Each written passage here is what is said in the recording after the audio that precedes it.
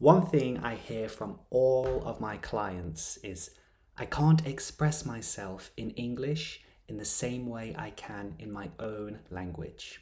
If that's you, then this video is perfect. There are so many amazing and creative ways to express yourself in English. And one of my favorite ways is by using analogies. Analogies compare two unrelated things and show how they can be similar and make a point. And analogies are perfect because you can take really complicated things and simplify them using an analogy. You can take specific topics from your job and use analogies to simplify them. Let me show you an analogy in practice. Let's imagine you have a goal in terms of your English communication.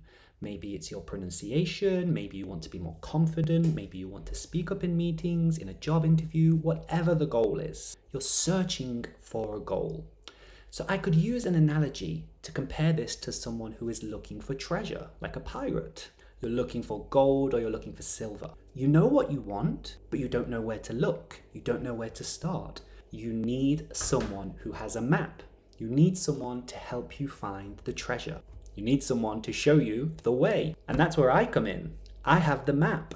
I can help you find your goals. I can take you to your goals. I can lead you to your goals. It's as simple as having someone to show you the way and giving you the motivation. It's the same if you're looking for treasure or if you're looking to improve your English. Whatever your goals are, I can get you there. I hope this video has shown you a little bit more about how analogies can be used. I go further into using analogies in my 10-week program designed to help you express yourself better when speaking English and in a more confident way. And I only have 2 spaces left, so make sure you get in touch if you're interested before they fill up. Send me a DM or leave a comment on this video if you want to hear more.